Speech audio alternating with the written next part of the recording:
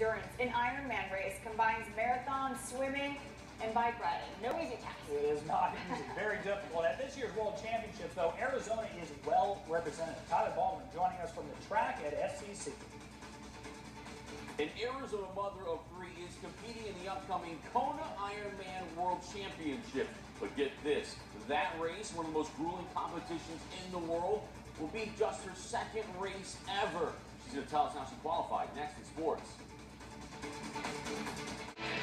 It's more than 140 miles long and considered the ultimate athletic challenge.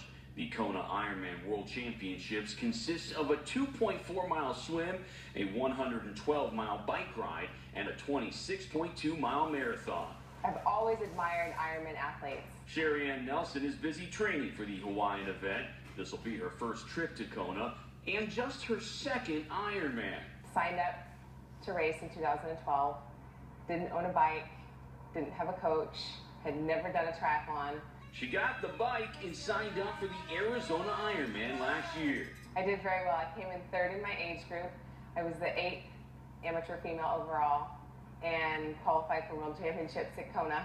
Training for an event like this can be a real grind. It takes an incredible amount of dedication and time commitment, which is amazing considering that SheriAnne is also a business owner and a mother of three. 6 days a week I get up at 5 in the morning. And now she's hoping those early mornings will pay off in Kona.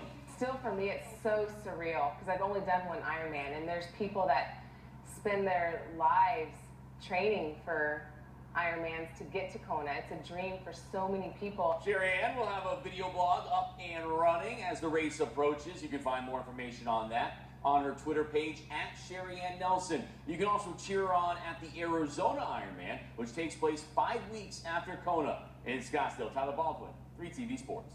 And wish her well. We do, as we all feel like complete and total slackers.